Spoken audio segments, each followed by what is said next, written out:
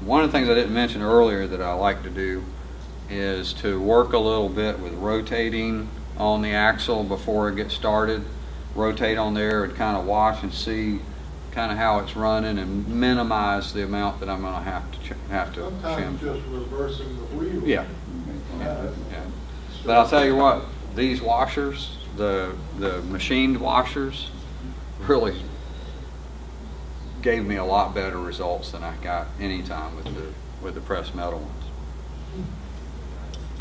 And they make them in a lot of different inside hole diameters, but they're about 3.5 inch diameter on the outside. But they work really, really nicely.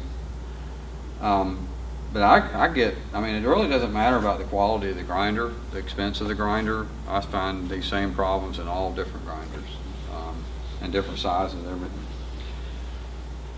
Then let's say that I've become satisfied with this and I've gotten a good line maybe 3/4 of the way around, and I just leave that disc on there, or sometimes I can just pull it off, it doesn't matter. Put your guard back in place. Then finally what we need to do is then correct the eccentricities of the circumference of the wheel, because the wheels will still, after all those things that I've done to try to make them concentric as possible, the outside of that wheel still can have a little bit of eccentricity in it.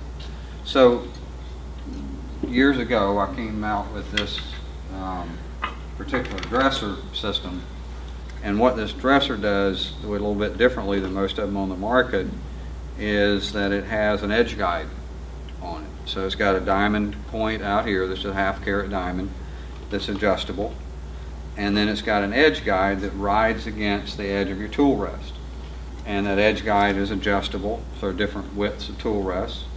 One thing you got to realize if you're going to use something like this is that it's going to create a surface here that's parallel to the edge here.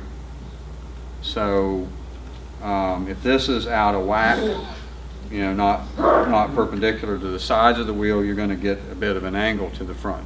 So pay a little attention when you're mounting your tool rest to make sure they're pretty perpendicular to this.